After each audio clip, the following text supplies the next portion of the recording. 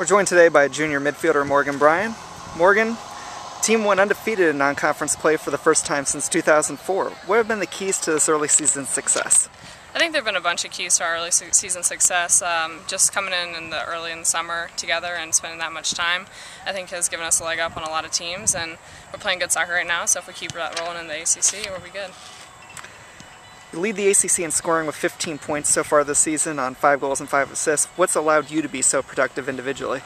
I think all my teammates have been making great runs, and I've played some balls to them that they've finished, and they've gotten some good goals on that, so I think if my teammates keep doing what they're supposed to do, they'll help me.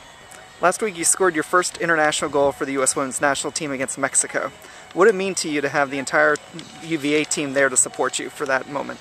I keep telling everyone it was a dream come true. I couldn't have asked for a better time, and my parents were there also, so all the people that were really important to me were there, and I think it was a great goal for me to score in front of them and in front of that crowd. The crowds at Klockner this season have been among the largest in school history. Do you think that this atmosphere has inspired the team and played a role to the strong start of the season?